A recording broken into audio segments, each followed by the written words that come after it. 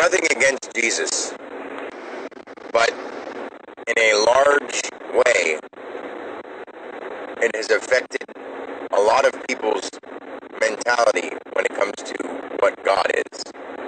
Because Jesus has been coined as the Son of God, people unfortunately are liable to, and obviously have, considered God to be like an older version of Jesus. A very wise old man, sort of in the same kind of cloak with a shepherd's cane or something like that, looking over us or something. With his hands in prayer formation or something like that, which it's sort of just ridiculously funny. Now, if you think about it, at any age, it's just ridiculously funny to think of God as some wise old man with his hands in prayer formation looking over us. You know, even things like South Park, show Satan versus Jesus, because they have to have a representative of God, and you can't put God into a form, although every form is God, and God is every form and then some.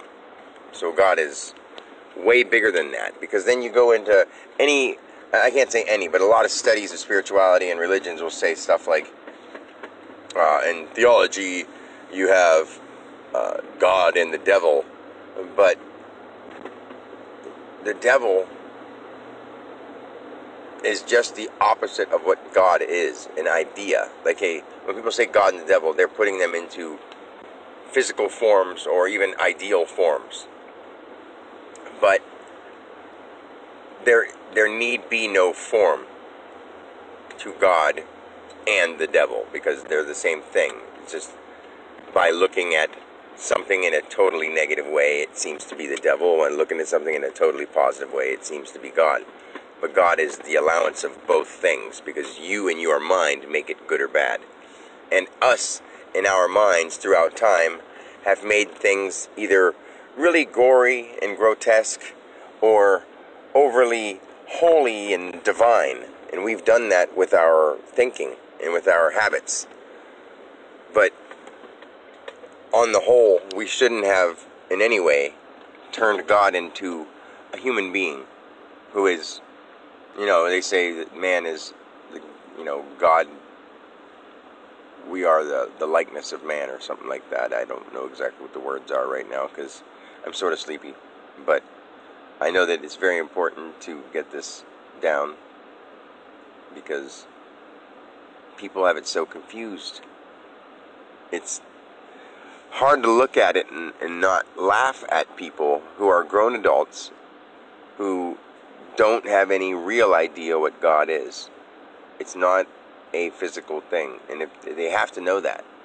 They have to completely know that. You're not going to die and see some dude in a throne. You may envision one, but you're not going to see it. It's not really going to be there, like, physically. It's going to be whatever you see it to be.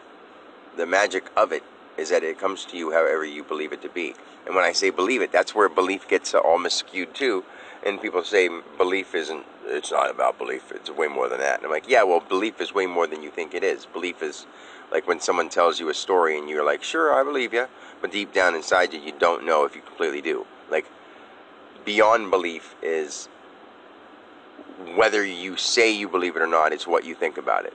When you look at a pile of snow and say it's a pile of snow, you believe it's a pile of snow. You don't have to say yes or no, I believe. It's just deep down in your heart and soul. It's what you were ingrained with, that it just is what it is. And that's what real belief is. And you have to try to ingrain those things in your mind through repetition to get them to change. And if you keep thinking that everything's horrible and violent, then that's the big thing we have. Like, the problem with people is if they do completely realize that we create our world, they'll realize that if they keep fearing that if everyone knew that the world could be horrible because people could take advantage of it, then they're going to keep thinking along the same lines, and it's going to keep being this way. So the approach is very important, and that's why I've been taking my time and doing it in such an odd way. But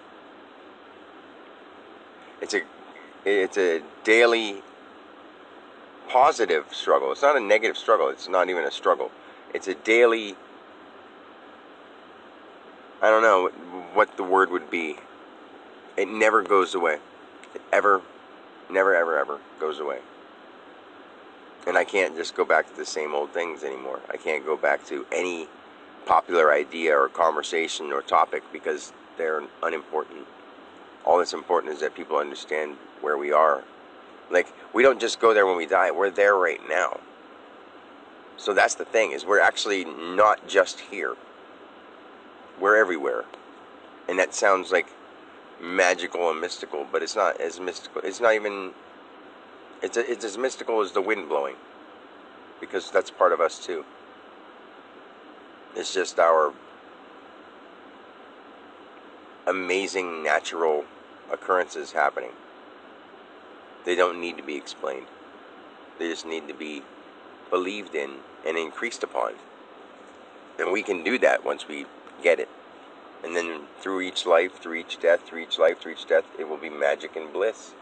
And after a while, people will be like, magic and bliss isn't fun without a little bit of turmoil.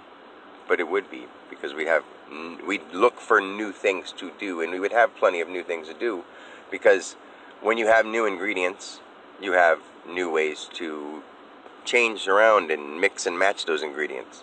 So once you make another new thing, you have new things to change and mix around. Once you start using thought and creativity, you have new things to mix around, and there's billions of people, so we have tons of ideas to mix around. And that's what we should be doing. We shouldn't be contrasting and fighting over which one should be here. We should allow them. I mean, we need to remove some people who want to keep drawing gory, grotesque things, because that's not helping anything, and it won't help anything. For this period of time, for the next decade or two, we can get those out of our system and use them for educational purposes, but eventually those won't be there anyway, because people won't want to celebrate gore and grotesqueness. They just won't. And that's good. It's not a bad thing. It'll still be here because it's in our so-called past, in our memories, because it's on tons of DVDs and VHSs and, wave files all over the place for all those horror movies and action movies and grotesque things and lustful, rude, horrible things that we have. Like, those things are still there for educational purposes. You have to look at it as like that, instead of looking at it as like, oh my God, look at what these people are doing. But at the same time, if you put nothing but that in your mind, that increases the likeliness of our future being that. And that's what's happening, is people are putting too much of that kind of thing in their mind all the time. And nothing about love, nothing about understanding, nothing about God. And I know that sounds stupid and sissy to say people need to start focusing on what God is, but they do, if they want to make the world the best it could be, instead of living in the material world and forgetting what we're really doing. But that's the problem. And it's actually the blessing. It's the lesson we're learning. Anyway, peace out. I love you guys.